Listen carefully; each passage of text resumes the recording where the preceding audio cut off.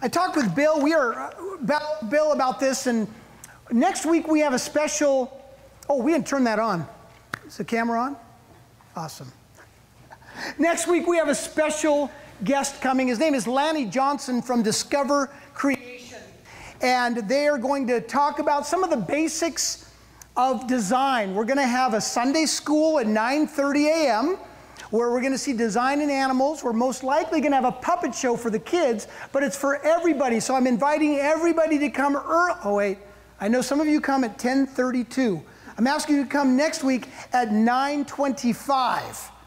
That's a whole hour and 7 minutes early so that you can participate in the Sunday school portion of this seminar. And we're going to have it in here, we're going to have it in here, okay? So I don't want to be embarrassed and have 6 people scattered around. It'd be great if everyone is here to support Lanny. Then the next message will come, and that is going to be the hand of God, how we're going to see the hand of God in creation.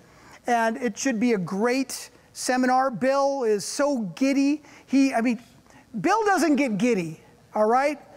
But he's been giddy about this seminar, and I want to have all of you come, please, and listen and support this. And all of you at home sitting in the comfort of your computer screens, please come and visit us. So with that in mind, this morning, before we get back into the book of Mark and then have another interruption, we've had Christmas and a holiday and New Year's, and we're starting the book of Mark, and we're going to finish the book of Mark. Molly passed out in the back. The week after next week's seminar, and we're going to roll right on through, and if I time it right, we'll be done by summer. We will only have been in the book of Mark for 4 years, okay? 4 short years, so praise God that we spend time in His Word, amen? So today, it's going to be a little bit different. I'm going to give you an introduction to a video. I told Bill I was going to do a half-an-hour talk on the whole evolution, creationism debate, covering the Scopes trial and the prejudice in school, and I couldn't do it. I researched. I go, you can't cover that much. And what I realized is I already have all this on a DVD. And those DVDs are on the back, and this is called Evolution versus God. And it gives you everything you need to know in a very informative and fun way as Ray Comfort interviews people on the street and 4 evolutionary biologists about the subject of evolution and intelligent design. You will be amazed at how there is this huge this huge deception that has come over our country, not only in the abortion issue, but in the whole subject of evolution. He asks a few simple questions to students, people on the street, but most of all, these evolutionary biologists, these professors, and they can't answer these questions. And so it's simple. It's put in a very easy to understand format. I gave you a little bit of summation in your notes. I spent hours with those notes, so you could take that home. There is also a link for you to get the whole study guide, which explains further what you're about to see here. Okay? Please, I have 5,000 of these DVDs. I'm not kidding you. 5,000 DVDs upstairs. I have a portion of them on the table. The idea is for you to take these and hand them out to your friends, family, loved ones, neighbors, even people you don't like.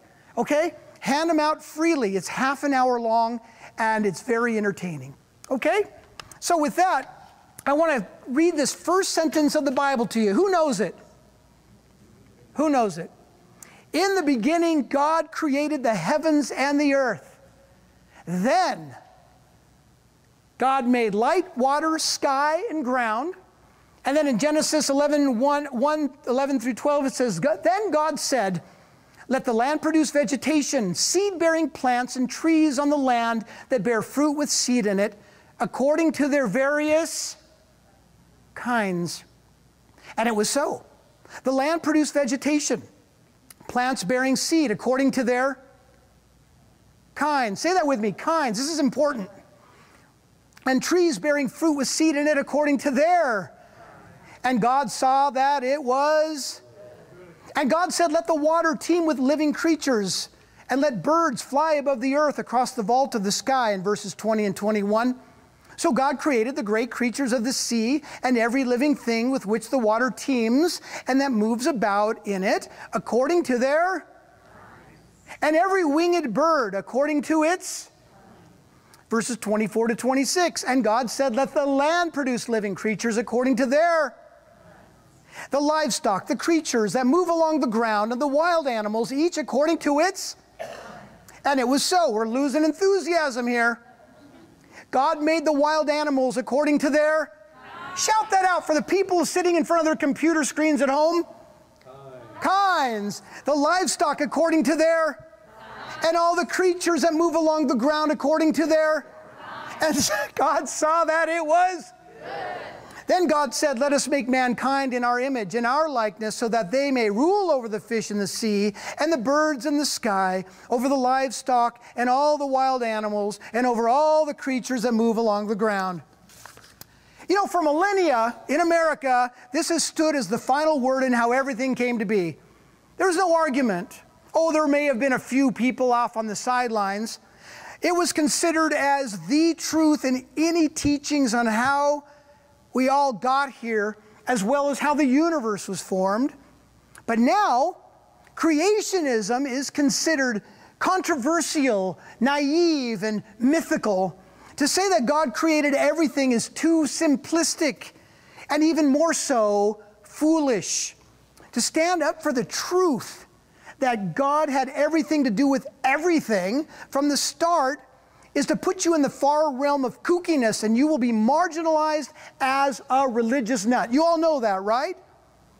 The new religion now is evolution. But there's a problem. It's a theory. It used to be known as the theory of evolution, and now, you know, we can also say it's the theory of creationism as well. But we don't have a problem with saying that. Christians know it's the truth, but I have no problem saying the theory of creationism, because you can prove a theory or you can't prove a theory. But now, no one uses the word theory anymore to describe the theory of evolution. It's now considered a fact. But is it? Evolution is a fairy tale for grown-ups, said Professor Louis Bonnoir, Director of Research for the National Center of Scientific Research. This theory has helped nothing in the progress of science. It is useless. Do we have the next quotes? We have quotes up there, honey? There we go. Dr. T.N. Talmizian of the U.S. Atomic Energy Commission said, scientists are great con men, and the story they are telling may be the greatest hoax ever. Dr. Kent Hovind, or used to be known as Dr. Dino, had a long-standing offer. He would give $250,000 to anyone who could offer scientific proof for evolution. Guess what? No one ever claimed the prize. 250 grand. Evolution takes greater faith to believe in than to believe that God created everything.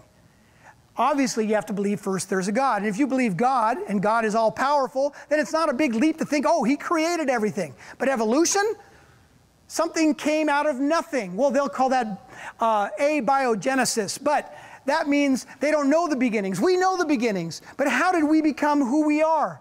Yes, you look a lot like a fish, AJ. And some of you, I know, are monkey's uncles, right? No. Of course not. That's ridiculous. Charles Darwin, the founding father of the faith of evolution, said this, I was a young man with unformed ideas. I threw out queries, suggestions, wondering all the time over everything. And to my astonishment, the ideas took like wildfire. People made a religion of them.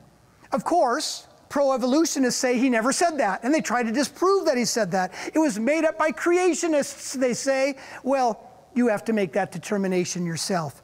So we're going to watch a very compelling video called Evolution versus God. You can watch it on your own online, evolutionversusgod.com. And we will see that evolution is the thing, a fact, among college students, college professors, and people on the street.